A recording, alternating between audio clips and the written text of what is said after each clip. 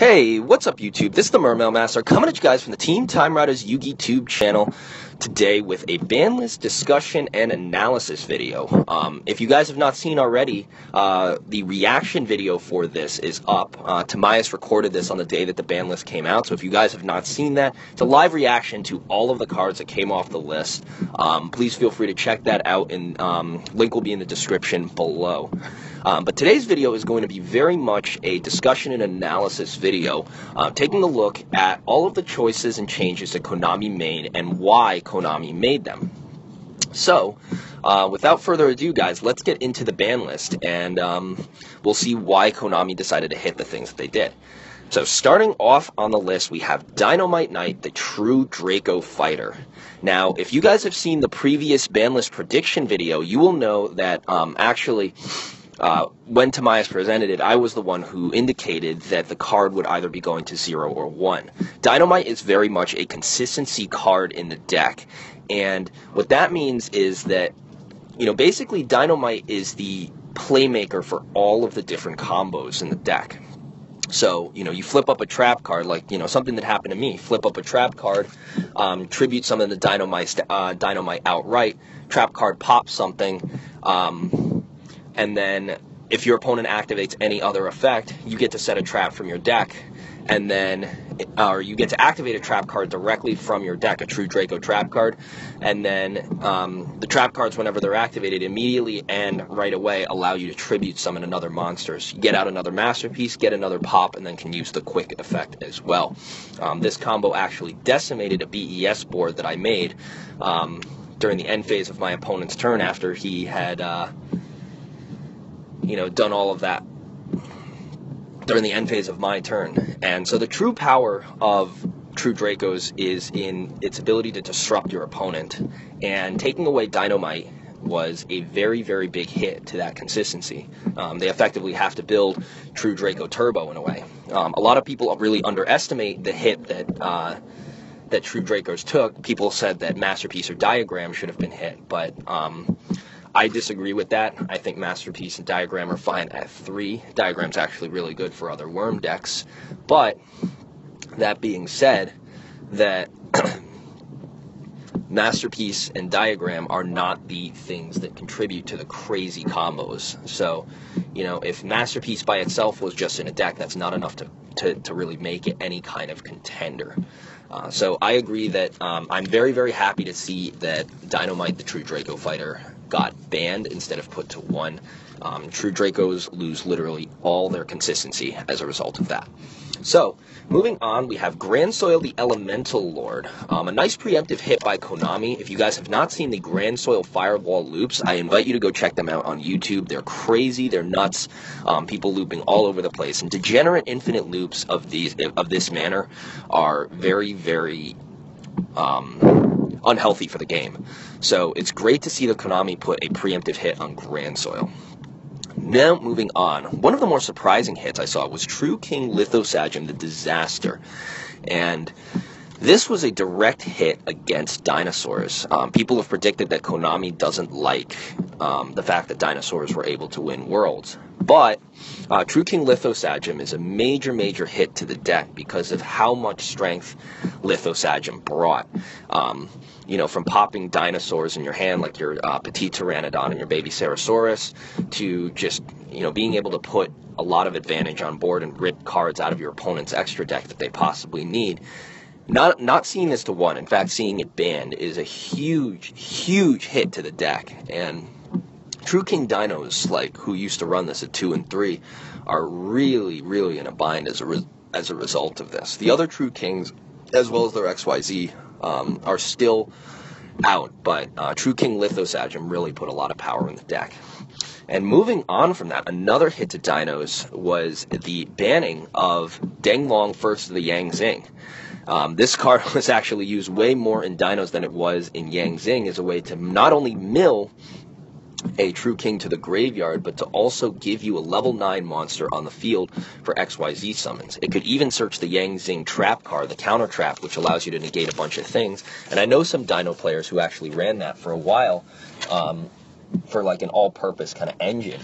Denglong is a It's a generic synchro monster, a generic level 5 synchro monster with just a ton of power, and it fixed a lot of problems in Yang Zings. Unfortunately, though, dinos were the archetype that got a much better use out of it than Yang Zings did, so had to go. Next card that we have on here is Daigusto Emerald. And to be honest, I'm not really surprised with this hit, and I'm actually happy, despite the fact that I own 2 Daigusto Emeralds. I think that Daigusto was a very, very good hit. A lot of people do not realize how much consistency Daigusto Emerald added to a variety of different decks. Recycling is underrated, or it's underrated in, its importance is underrated in the current format, and in the current metagame, and the ability to recycle things back, whether they be Zodiacs, whether they be World Chalices, you name it. They have the ability to just recycle everything that you need. And I think that's something that really cannot be overlooked in the grand scheme of things, because just summon the XYZ monster, recycle whatever you want, and then link that monster away so it's not taking up a spot. So effectively, the only thing that stopped it was that. A lot of people were also using Emerald, to little known fact, to special summon a Gaia Saber, the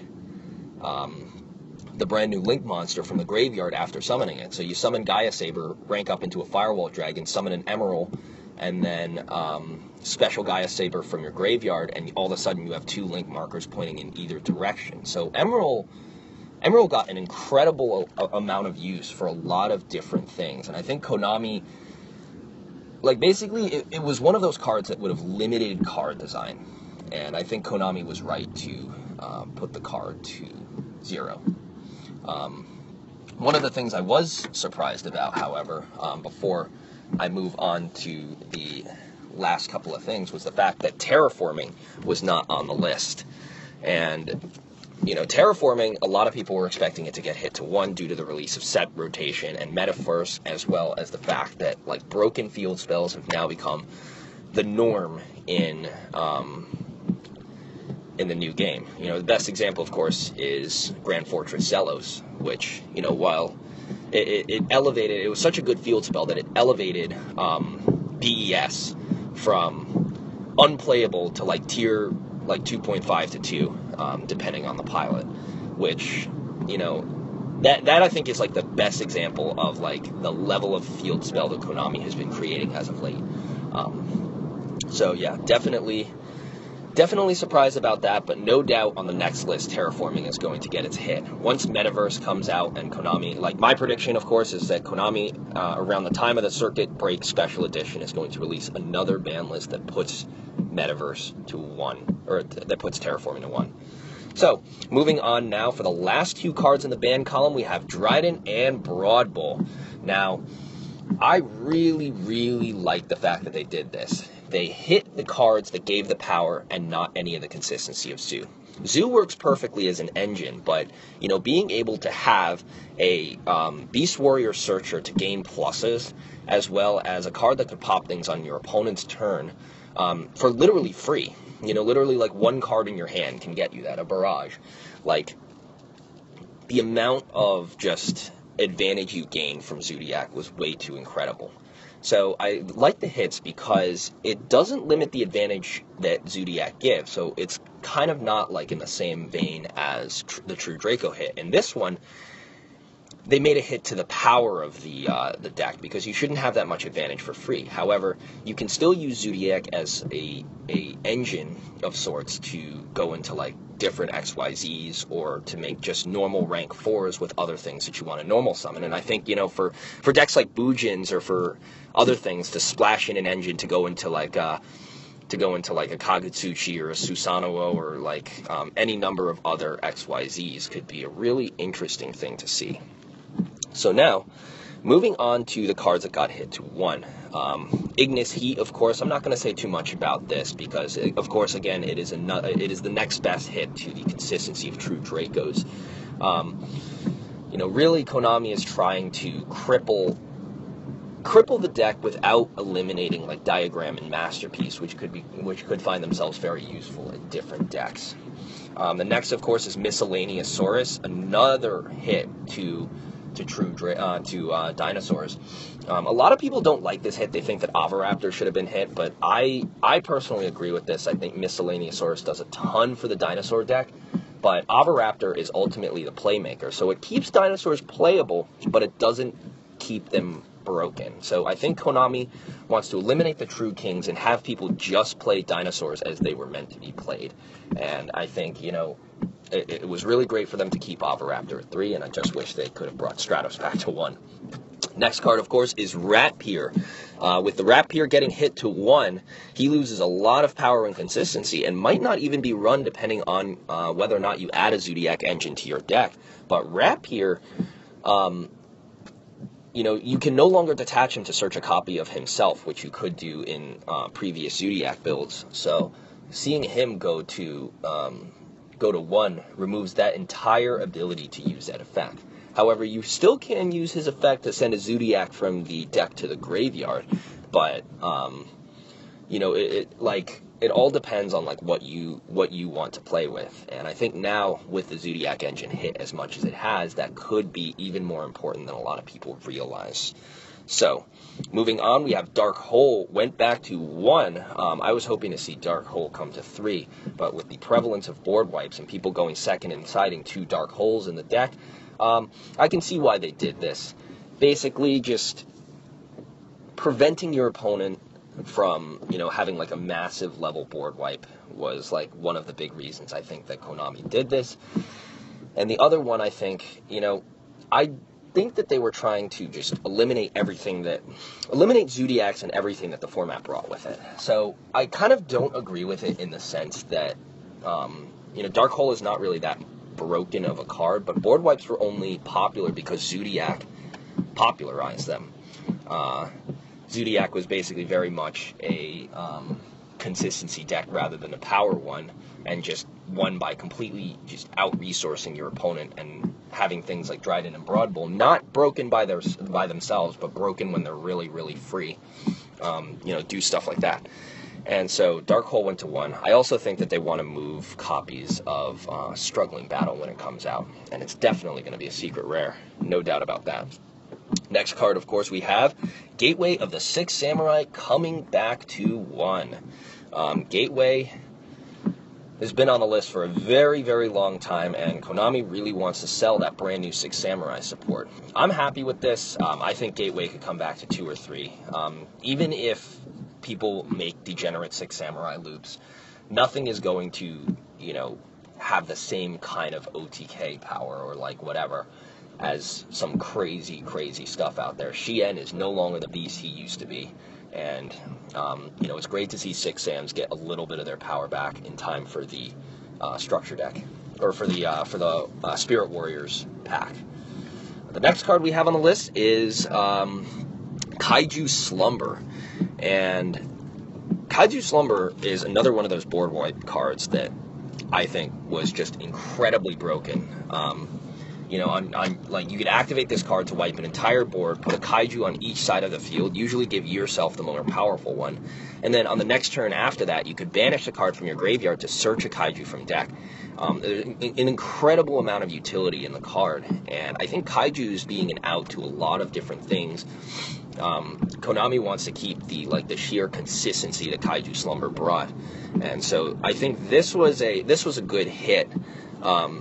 If Konami's trying to switch the metagame sort of away from Kaijus, because trying to hit the Kaijus themselves is not really going to do anything. And Slumber, the card that really enables them to be that broken engine, was a very good hit, in my opinion.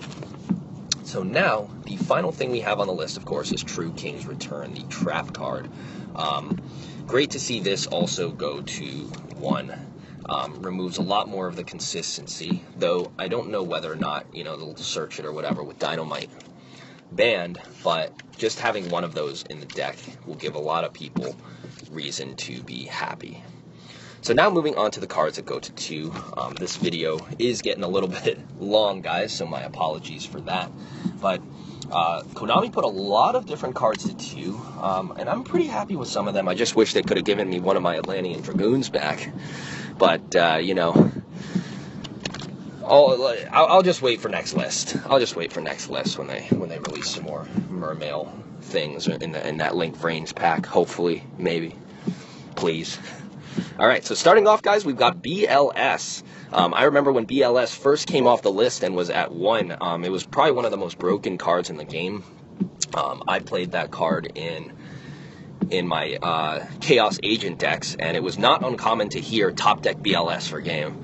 But now, you know, if someone says that, like, definitely going to deserve a laugh with the amount of just combo and, like, other stuff that's out there. So BLS, I think, is a card that has been largely power creeped and can definitely come back to 2 in this format. It's an insanely good card if you can utilize it correctly, but it just doesn't have the disruption that it used to, that like most of the cards that are released now have.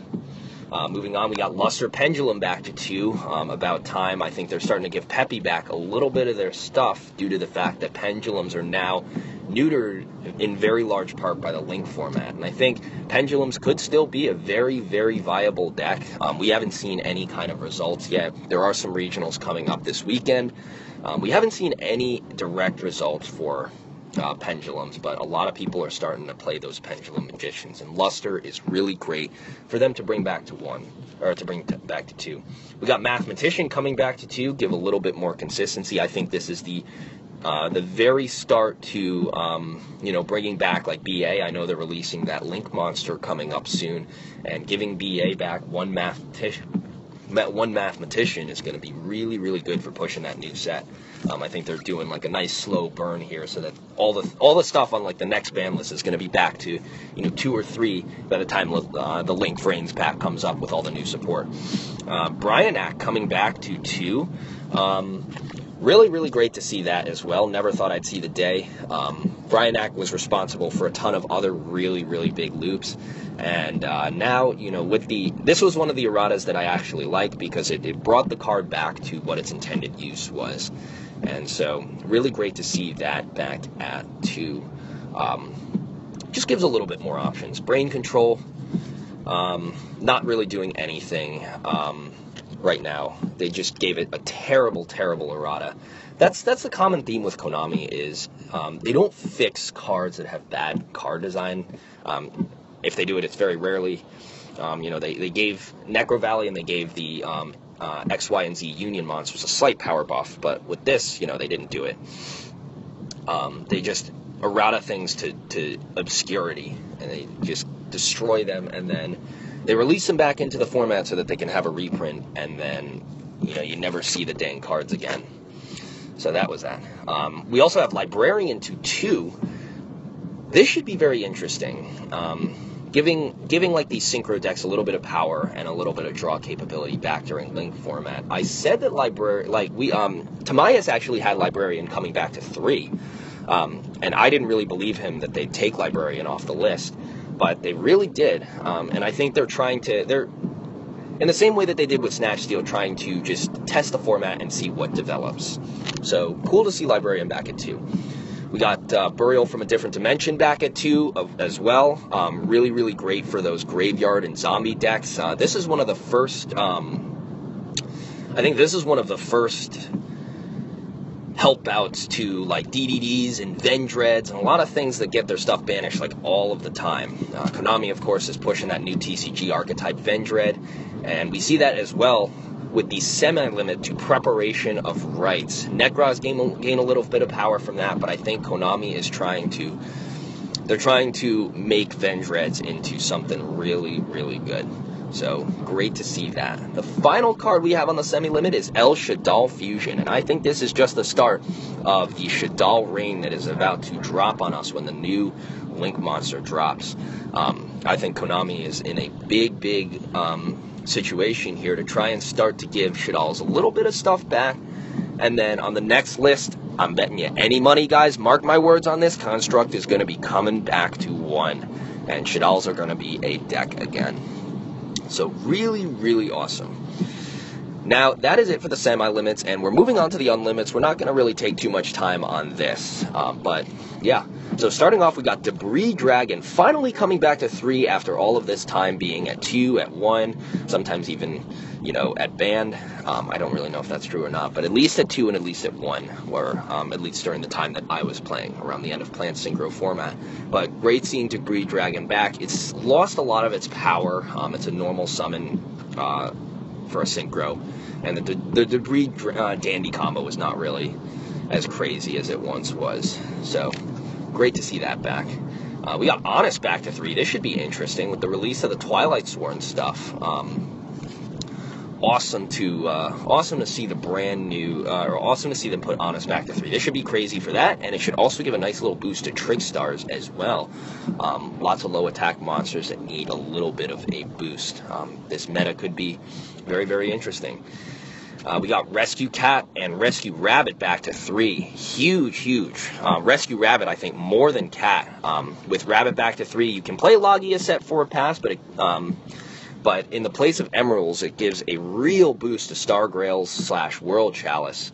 And a lot of people are trying to pick it up. This has been a unlimit that has been a long time coming. You name it, Star Grails, Logia set 4, Dinosaurs, a lot of decks, like both competitive and casual, gain a lot from this card coming off the list. And I can finally play my crappy Magnet Warrior deck again. Not with the Electromagnet ones, the OG Magnet Warriors with 3 Rabbit inside. So very, very excited about that. Next card we got is Summoner Monk, a very nice unlimited. Team Time Riders Quantum Break / Mystical Creature is going to be very happy with that. Summoner's been at 2 for so long for just no reason, and it's great to see the card back at 3. The next card we've got is one that Tamias is going to really like, and that's Witch of the Black Forest coming back to 3. Witch of the Black Forest has been a card that has long been banned, but ever since Sangan and its errata, the card can easily come back to 3. This was one of the cards that was actually incredibly broken back in the previous format, so great being able to see the card get a little bit more of that consistency, and we'll see whether or not players decide to run it. Let's see what else we have on here. We have Charge of the Light Brigade coming back to 3 as well. Great push for Fudgem's Light Sworns, and great for them Twilight Sworns as well. They really want to push this stuff in time for the special edition, which I think is why they released this on there. Really great. Next, we've got Dragon's Ravine coming back to 3. They're trying to push Destrudo in the next pack, but this gives Dragoonides a nice boost as well, which is also a deck that Fudgems used to play. Should be really nice to see players playing this card again. It's been on the list for a while thanks to those Dragon Rulers, and a lot of players I think are very happy to see this off. And it could mean perhaps that Dragoonides are going to get a brand new Link monster. They gave them support in Secrets of Evolution with the Dragoonide spear thing, and so this could be them setting up for like a really nice next piece of support for them. The final card that we have on the list is going to be Wavering Eyes. And Wavering Eyes, I think, is a fantastic unlimit. Really gives Pendulums a lot of their power back. They're not as broken as they used to be, and they can really do a lot of stuff. They can't really do a lot under Links, and Wavering Eyes is going to give them a much-needed boost that I think that they really need to be competitive. So, I'm very happy with Wavering Eyes coming back to 3. A lot of people are trying to pick up their super rare copies of the card, but it's a very cool unlimit. So that is it for the list, guys. Give my final thoughts, I guess, is that we're largely seeing the end of True Draco Zodiac meta with the crazy amount of dominance. True Draco got hit on its consistency, and Zodiac got hit on its power plays. 2 different hits that allow the engines to still be playable, but not at the level of competition that they would be before. So that's really good. And I think a lot of decks are going to come in and take the spotlight here. We've got It's hard to say what the new meta is going to be, but we got a ton of different decks vying for the top. So we'll immediately, of course, we'll have ABCs coming out. We'll have Cosmos, Blue Eyes, Trick Stars, just some crazy, like a lot of different strategies people might be running. Like Chainburn might make an appearance there. Pendulums are definitely, I think, going to be a force to be reckoned with at the regionals this weekend. A lot of people saying they might be the best deck. Yeah, like, just this format's definitely going to be interesting to see what's going to happen with both True Draco and Zodiac gone, and not really any defined strategy here to take its place. Circuit Break is very much a consistency pack rather than one that adds, some crazy archetypes to the series. So it'll definitely be interesting to see what develops. And of course, when Circuit Break releases, my Spirals are going to be reigning supreme at the top of the pack, and I am very, very excited for that. So guys, if you like the video, please remember to give a like, comment, and subscribe, and let me know what you guys think in the comments section below. And this has been the Mermail Master with the Team Time Riders YouTube channel, and I am signing out. So I'll catch you guys next time. Peace.